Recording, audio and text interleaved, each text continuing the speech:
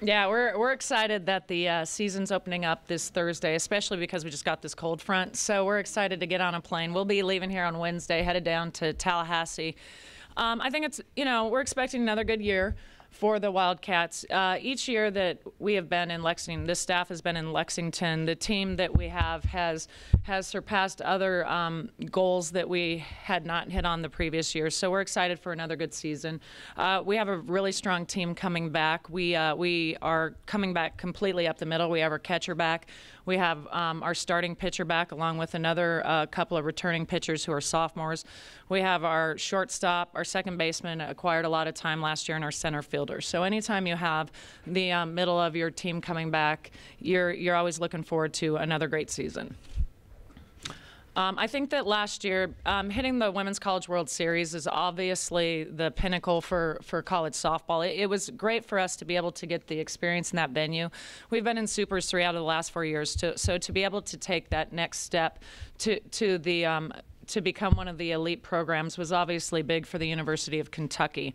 We're now entering a time where softball is one of the most popular sports in the spring on TV, so it's nice to be able to have a team in Lexington that wears blue and white that will get a lot of national coverage as soon as basketball's over, because we all know basketball's king in Kentucky. So we're looking forward to being on TV a lot. We're looking forward to the team that we're putting on the field. About it. Although you called Coach Himes an assistant coach, and she's not going to like that when she sees this press conference. So she's actually my associate head coach. We return her. She's our offensive coach. Molly Johnson-Belcher, she also returns with me. So we're pretty much intact moving forward to 2015. When you make a run like last year to go to the World Series, I don't want to say the offseason's easy, but was it easier to motivate your team once they know that feeling, what it's like to go that far? Well, we've never had a motivation problem with our softball team. We have great team culture. We're motivated in everything we do. We're incredibly strong pound for pound. We've always been exceptional students. Last year, our team GPA was a 3.6. We were the only BCS school in the country that was both in the World Series and top 10. So motivation has never been an issue with us. But the thing that was different in our offseason is that what our team worked on was a little bit more focused. I think when you have a number of players who get the experience of being in the World Series, all they want to do is return. So I think when you're doing those 6 a.m. workouts in the summer, and they're all voluntary, so they don't have to be there, when you're doing those extra cuts in the batting cages, your focus tends to be a little more centered, and I think it's been a lot more productive. Right now, I would say that we're a lot further along this point in the season than we have been in past years, mostly because of the experience and the focus that our players had in the offseason. So they came back.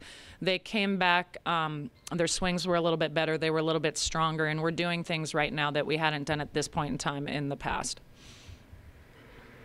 In the immediate aftermath of the World Series, did you have any fears that complacency there could be any of that, or no, snow in your place? No, complacency isn't. When you come to the University of Kentucky, your goal is to win championships. So there's that carrot is always dangling out there. And even if you win one championship, you want to win another championship. So complacency isn't something that we worry about. I think moving forward, we've entered uncharted waters, and it's something that this team is going to have to manage is the expectations of being the team that people are going after. In the past, we've always been a good team, but we've always kind of been underneath the radar. Now we're a target. People are going to be coming after us, and we're going to have to bring our A game every game, and that's something new, and that's a challenge that I think that this team is looking forward to. Speaking of expectations, Kelsey comes in with a ton of expectations. How's she handling that, and how much will she affect how the season goes for you guys? Well, I don't expect more out of Kelsey. She's handled everything fine. She's incredibly strong. She also worked hard in the offseason. She's developing more pitches. She's done great in the classroom. She's done everything we've expected for her. To expect her to win more than 30 games is kind of a tall order. The biggest challenge is going to be we have 2 returning sophomores and we have a freshman in the pitching staff. So what we've more been focusing on is developing a complete staff, developing additional starters. We've been putting people in different roles, closing roles. Relieving roles isn't as much of an issue for us as it is for baseball because we only play the 7 innings, but I'm confident if people were put in that position that they've been trained for it. So it's not so much what Kelsey can do, it's more about the development of the rest of the staff and making sure that we can all pitch in the postseason. What does it do for you as a whole when you know you have someone that can go out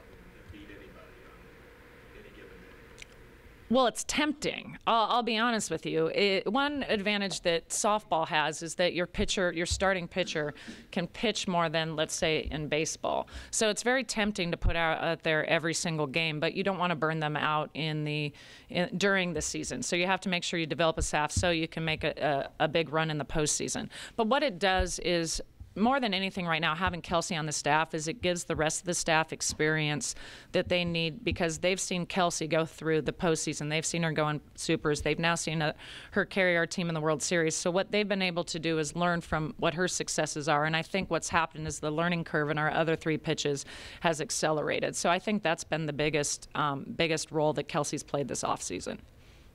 Rachel, you talked about dealing with expectations. Is there any concern about perhaps losing a little bit of focus in the regular season because they're so anxious to get back to the postseason? It's quite a grind, and they've been through it before, but... No, I think the difference with us is we have a very process-oriented team. We have a very intelligent team. So even though we made it to the World Series, there were a lot of statistical things that we could have improved on, specifically or offensively. We could have done quite a bit better job. So I think the fact that we've been able to stay focused on our process-oriented goals, becoming a better team, scoring more runs, having a higher average, those things that you need to hopefully bring home the championship. So I think our ability to focus on those goals has allowed us to become a better team. So I think they understand if we can get better at those things, we have a shot at winning the championship, which again is the ultimate goal when you come to the University of Kentucky. Is that the biggest challenge offensively that you see this team, maybe the toughest thing that they're going to go through this year is focusing on improving the offense? No, I think the 2 challenges are making sure that we have a big bullpen, making sure that we have more arms, and then in addition to that, having the offense that can support the pitching staff while the season is going on. In order to give pitchers experience, you need to have an offense that scores a lot of runs. If you don't score a lot of runs, you have to use Kelsey more than you would like to, because at the end of the day, you have to not only have a high RPI, you have to have above a 500 record. And the SEC is by far the best softball conference in the country if you take into consideration how strong the teams are from top to bottom. So all of those things are going on at the same time. So assuming that we have the offense that can support our pitching staff, will be a team to reckon with. Right out the gate, you started with, or not the first one, but started with Florida State. How important is that to play a team like that? I think it's important because it's a good measuring stick to see how far you are. The fact that we're not only playing Florida State Saturday and Sunday, but we have 2 additional games against Georgia Southern. So you can't use the same pitcher the entire time. So you're facing a lot of things when you face Florida State. They're an excellent program. They're program rich in tradition. We're also facing them in their home environment. So I think what it is a good measuring stick to see how much we've improved since last year. They have an outstanding pitching staff. They don't have only 1 pitcher. They have 2 great pitchers. So I think it'll be a good measure of where we're at, and it'll give us an idea of what we need to work on moving forward for the rest of the season. What you learned in the first trip to the College World Series, the stuff that you learned, what have you sort of applied this offseason? How has it changed this season? Well, everything about the World Series, once you go there, it changes your opinion about everything. It changes what you know you need. You think you know what you need when you're moving towards the World Series, but once you're there, there's a lot of other things that go on. First of all, when you're at the World Series, people in our environment, you have media day, you have your all of a sudden your squad gets separated out, you have your starters that need to make appearances, and then you have other individuals that don't get to make the same experience. So the first thing you have to do, a team like ours, we have great team chemistry, and so in a situation like that, your team chemistry gets tested. So the first thing that you have to do is make everybody has to gain experience, all 17 of them. The other thing that you come to realize when you're in the World Series, softball itself has changed. In the past 5 years, it's a much more offensive game, so you need a deeper pitching staff. In the past, you could win a lot of games with 1 pitcher, but now softball is at a place where you need 2 or 3 great pitchers so that you can make a deep run in the World Series. And I think that became really apparent to people on our team. We hadn't been faced with that before, so I think now they understand. And I think finally, as a coach, I think as a coach, you grow, you develop, you have to learn how to manage a lot of different things. And scouting at the World Series is very difficult because you're playing there's 8 teams there, and other than your first game, you don't know who you're playing. So it's very physically demanding on the coaching staff to be able to prepare your team for the next game, and that's something that you have to be ready for before you ever get to the World Series, because if not, you're going to not only be pulling all-nighters, but if you're tired, you have a chance of making mistakes, just like the athletes are as well. So you have to make sure that your coaching staff has the experience to be competitive in the World Series, and you have to make sure that your players also have the knowledge and experience to compete at that level. And I think now that we've been there, we're going to be better prepared if that opportunity arises this season. Effect did it have on the program to be kind of at the center of this fan base for several weeks there, to where even some people who didn't watch a lot of softball were so invested that they were second-guessing decisions and that kind of stuff? Well, I think when you get to the point where fans are second-guessing decisions, that's a great thing. You know, I know that sounds funny, but, you know, so there's going to be somebody who's never turned on a softball game in their life, and they're wondering why the same pitcher is throwing hundreds of pitches at the same time because they've never seen softball. And they think that's the way you want to do things because they've never seen it before. But I think at the end of the day, when you're getting second-guessed, that means people are watching. If people aren't second-guessing you, that means that they're not watching. I'm sure last night in the Super Bowl, there's a lot of second-guessing going on, but the reality of it is millions of people were watching that game. So the fact that we finally reached the pinnacle where people will criticize what I'm doing means that we finally reached the fan base of the Big Blue Nation. We have the best fans in the country, and if they start watching softball games and they can continue to watch softball games, I think it's better for the university as a whole. It's better for the athletic department, and I just have to have a thick enough skin to keep staying the course and figuring out how to manage that part of my job. You talked about the growing popularity of softball and the fact that in the spring it's become very popular on TV. What do you think the reasons are for that? Well, I think there's a few reasons. Number one, softball, when played well, stays closer to 2 hours. When the game gets past the 2-hour mark, you lose fans. So I think the fact that our game is a faster pace in terms of the amount of time it's on TV has made softball very popular. The other thing that makes softball a popular sport is that unlike other sports where there's a direct comparison to a male sport. So softball is very similar to baseball. So a lot of fans who don't know anything about softball, baseball is the American sport. It's a great sport to watch. But softball, because our base paths are so much shorter, it makes the game faster.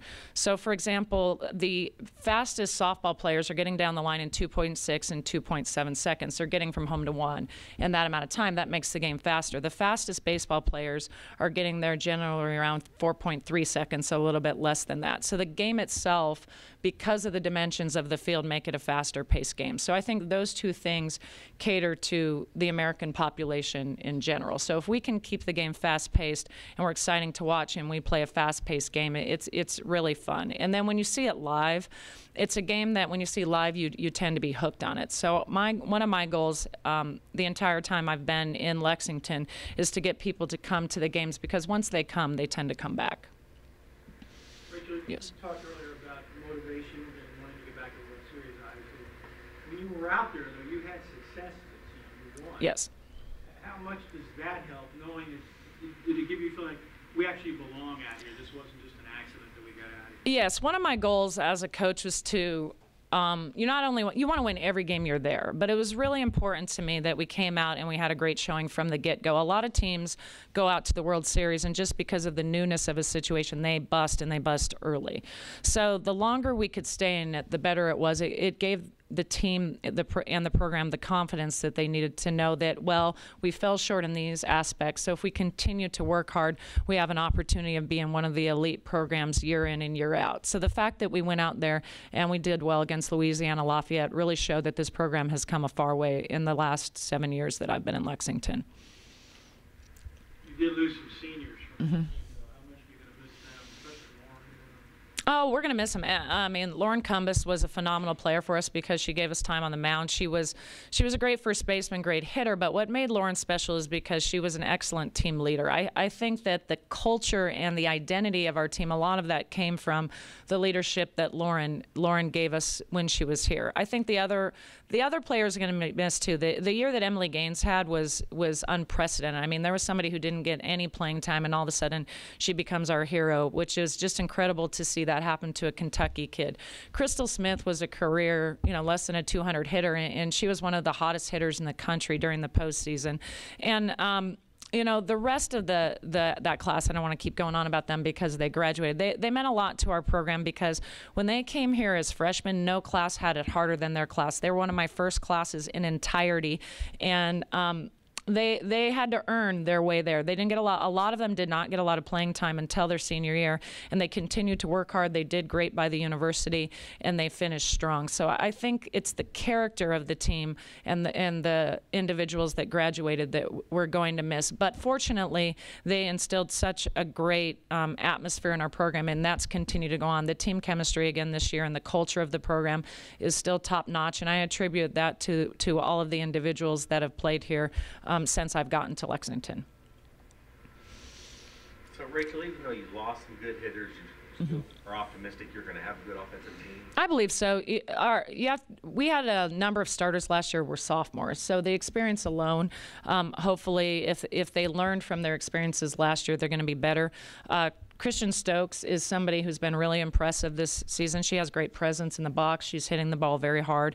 Silver Samuel is somebody also to watch. She looks outstanding. She is so strong now. So even though she's skinny when she runs out there, she is so much stronger than she was. Her commitment in the weight room has made her such an exceptional athlete. And there's other players. Nikki Sagerman is a tremendous hitter. We have some freshmen that are dynamite that once they have some experience, I think that they'll do great things. I think that Brooklyn Hines is somebody to watch, and hopefully she'll in the future provide some power in the lineup where we're missing out with that graduating class. I think Erin Rethlake is going to prove to be one of the better freshmen in the country once she gains the experience and the knowledge she needs to compete at our level. So those two people alone will help, but just the returners to see what they've done offensively has been awesome this offseason. So I'm expecting that we'll have people show up and do things that none of us have seen in the past.